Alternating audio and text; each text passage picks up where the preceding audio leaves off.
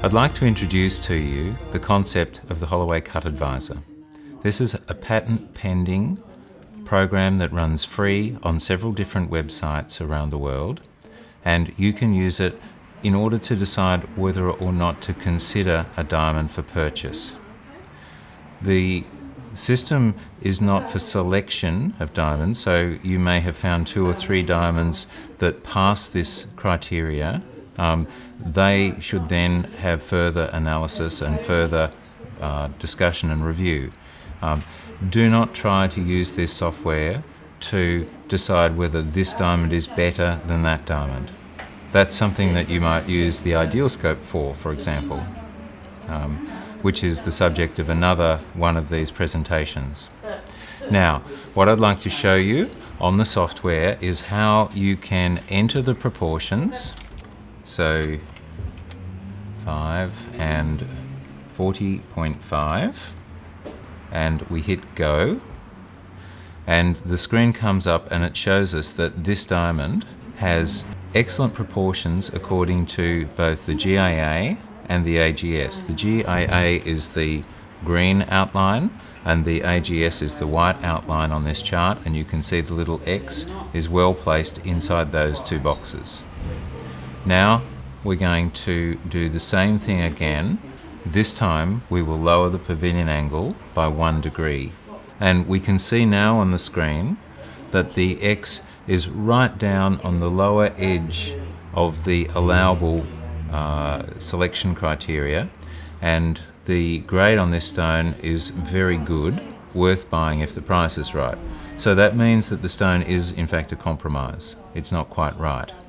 We will now look at a stone that is too deep, and in this case we'll make the pavilion angle 41.5, and we can see that the X is up in this blue zone.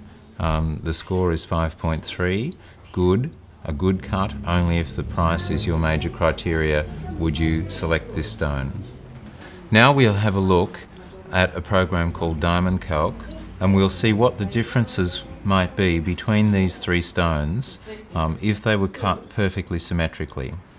So here we have the stone that is very close to Talkowski proportions, a very nice looking diamond, and now I'm going to change the proportions to make it the shallower stone. You can see that there's a lot of darkness in the stone. Now I'll take it back up to the deeper stone, and you can see that there is a big dark area just inside the table. We call this a no-go zone diamond, and if I change now to an ideal scope image, you can see that pale area is the area of leakage. That's not what we want to have in a diamond. Change the proportions back to the really nice stone. You can see a nice balance, a nice black star hovering inside the diamond. And now to the shallow stone, you can see a lot of darkness, no leakage. Not a bad stone if you viewed it from a great distance, but if you looked at it from too close up, the stone would be very dark. And that's why we say some of these stones can work very well in earrings and pendants, where you, the observer, are not blocking too much of the light from around the diamond. So that essentially is how HCA works. If you want to learn more about the actual software, the development, the process, and the cut standards that I've developed that work inside this software, then you can do so on diamond-cut.com.au. Thank you.